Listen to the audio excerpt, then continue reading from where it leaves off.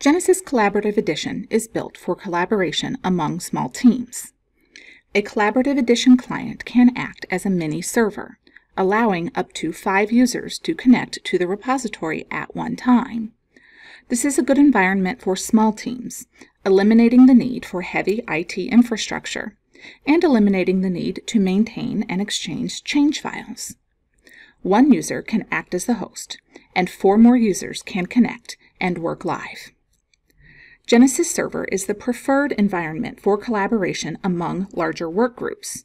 There is not a limit on the number of users that can connect to a GENESYS Server repository at once. The repository is built on SQL Server, which is already in use at most enterprise-scale organizations. You can change the repository you wish to log into from the login screen. Click the arrow next to Repository. This reveals a drop-down box where you can switch to any repository you have already added. To add a repository, click the plug icon. On this screen, you can add and remove repositories using the icons at the top. Click the Add icon. Enter your server name or IP address. In most cases, you will not adjust the port value. Click Connect. After the repository has been added, click Close.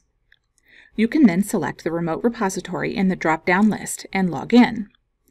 Keep in mind that in order to log in, you must have a username and password for that machine's repository. The username you use on your local repository does not transfer to a remote repository. In some cases, you may still want to or need to exchange data files with other users. GENESYS can support this through the export and import of baselines and change files. Refer to the GENESYS help for the detailed process.